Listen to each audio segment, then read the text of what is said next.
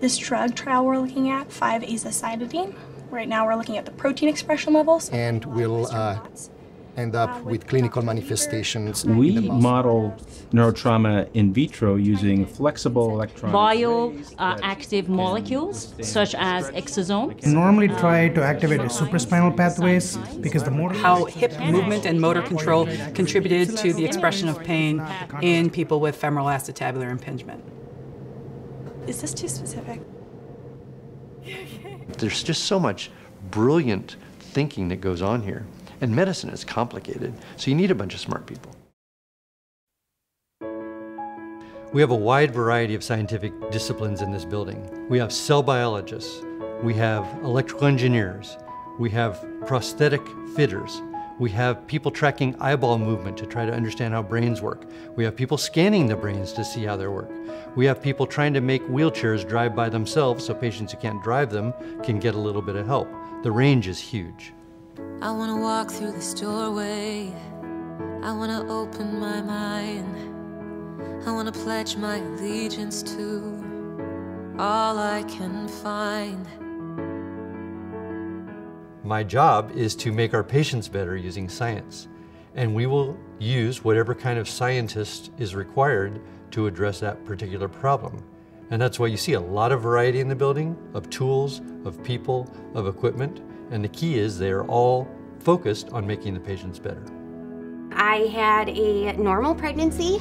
Everything was fine. I had a healthy baby, and we found through an MRI that he had an MCA stroke in utero. With that, he of course developed CP because he was without oxygen. And our first thought was, we have to go to Chicago. So cerebral palsy is caused by a primary insult or malformation of the brain just before or after birth. So the muscle stem cells in cerebral palsy do not grow muscle properly. The goal of my lab is to develop new drug or stem cell therapy that can help to regrow or to maintain muscle functions in children with cerebral palsy. So our idea is to use already approved agent or drug, 5-azacitidine, to patients with cerebral palsy and see whether it will improve their muscle functions and their movement. There are thousands of drugs out there that are already in use that have multiple uses. Why don't we study the drugs and use them on our patients as appropriate? We can make those changes in our patients on the weeks and months timescale instead of years, decades, and never. I want to learn a completely new language, one I don't understand. I want to help someone lost, someone helpless, with the strength of my hand. I lost the left hand from a firework accident. Ended up finding out later that I broke every finger in my right hand as well. And then that was a slow recovery process of finding how to do things with one hand. So what we're doing is we're developing these really simple, easy to use, and very effective steering systems for bionic arms and legs. We don't have to teach the person how to use the device. The device learns from the person how it should operate. When I first started going to Shirley Ryan AbilityLab for research studies, eventually I got the ability to try out and research a robotic hand. We want people to just reach and grab an object or kind of approach a set of stairs or a curb or a bridge and just do it in stride so that, you know, it's just effortless for the person. That's the goal. The revolution of the earth around the sun is the perfect lesson of how it should be.